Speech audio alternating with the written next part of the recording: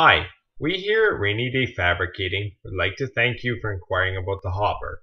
In this video, we'd like to show you how to install the hopper on your auger, how to adjust the jack for your bin, and how to clean the hopper out after using the hopper. You will want to lift the hopper onto the auger so that the collar on the end of the auger goes through the hole on the hopper. Then, put the strap through the ratchet and tighten until the hopper can't move.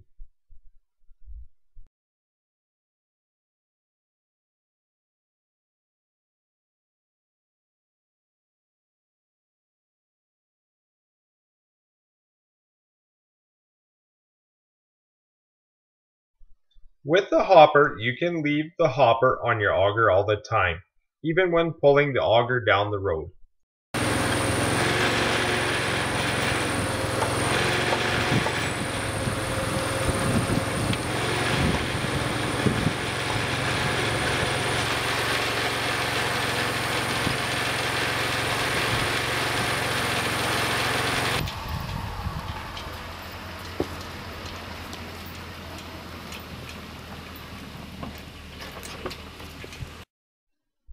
When you get to your bin, pull the factory hitch out to install the jack. You want to set the jack to the correct height before placing your auger under the bin. The correct height is when the hopper belting touches the bin.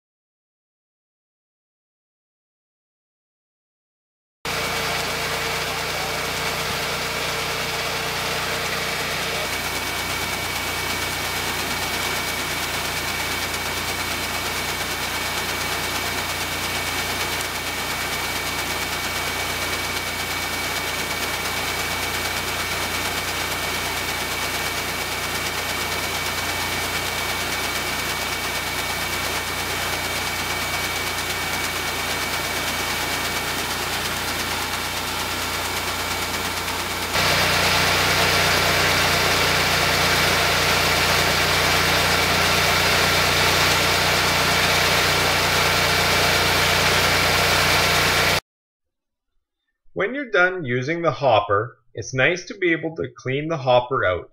Simply open the door on the bottom of the hopper, reverse the auger, and all you will have left is a half a shovel full of product.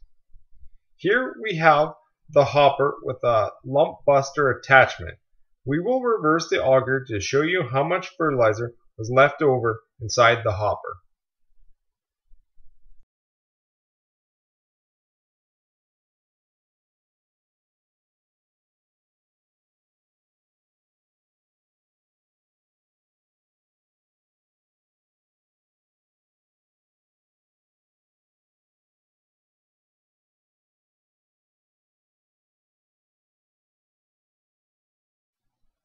For storing the hopper, we recommend spinning the hopper upside down to keep all the rain and snow out. Simply slide jack to the top hole, loosen the ratchet strap, and then turn upside down.